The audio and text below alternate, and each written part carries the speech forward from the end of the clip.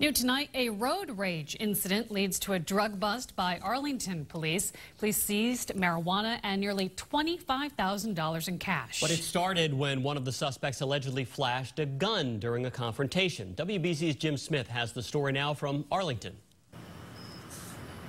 And Katie and Ken, even though 3 men are under arrest tonight, this investigation is far from over. In fact, it involves police from 2 different communities.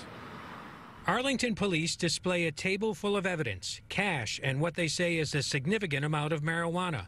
But investigators here say this goes way beyond a simple drug bust. They say it started with road rage in Chelsea. We got a phone call from the City of Chelsea Police that they had a road rage incident, and a member of one car displayed a firearm to a couple pedestrians. Words were exchanged, and he showed that he had a firearm. So they performed an investigation, and they found out that the vehicle may be heading towards Arlington. Sure enough, Arlington police soon pulled over a Honda CR-V and searched the vehicle. During the course of the search, more than $24,000 in cash and almost 12 ounces of marijuana were found inside the vehicle, and the 3 men in the vehicle were placed under arrest. No firearm was located. Possibility there was a 4th member in the vehicle. The 3 men arrested are all from Everett.